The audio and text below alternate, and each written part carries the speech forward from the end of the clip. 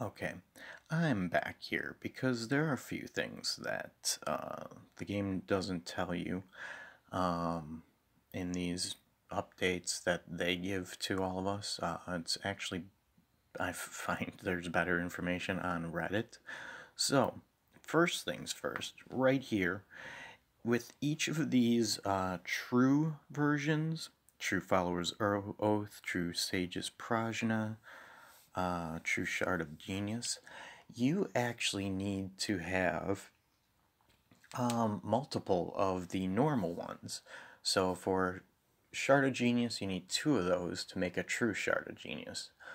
Uh, you need 5 Followers Oaths to make a true Follower's Oath, which only gives you a boost of 5% to HP and attack. It goes from 10% to 15%. So, I mean, you might have a whole bunch of those sitting around. So, the Heidelin Guard, guessing we'll go with that pronunciation. You have to have 2 of those to get a true Heidelin Guard. So it goes from 10% to 15%, which basically you could have 2 of them equipped and have 20%, but then you could free up a slot, and have 1 equipped for 15%. Yida, you need, for Spirit of Freedom, you need 3 of those to get a true Spirit of Freedom. I'm not sure how much these are really worth it. I mean, the Shard of Genius might be. Sounds pretty good. It goes from 20% Spirit and 20% Defense to 25 and 25. Sage's Prajna, you need 3 of those to go to a true Sage's Prajna, which goes from 10% HP and 20% magic to 15% HP and 25% magic. So everything gets like a 5% boost, really, is what it looks like. And the banners, they're all 5 stars, and it's going to be interesting on that, but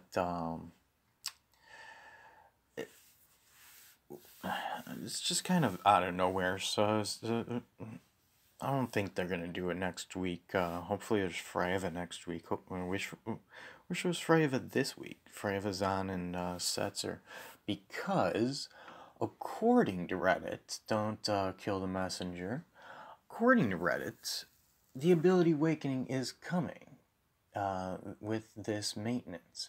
Now, they don't tell us this. It's weird why the source from the game is not telling us these things. It says April 19th, according to this image I'm looking at. April 19th,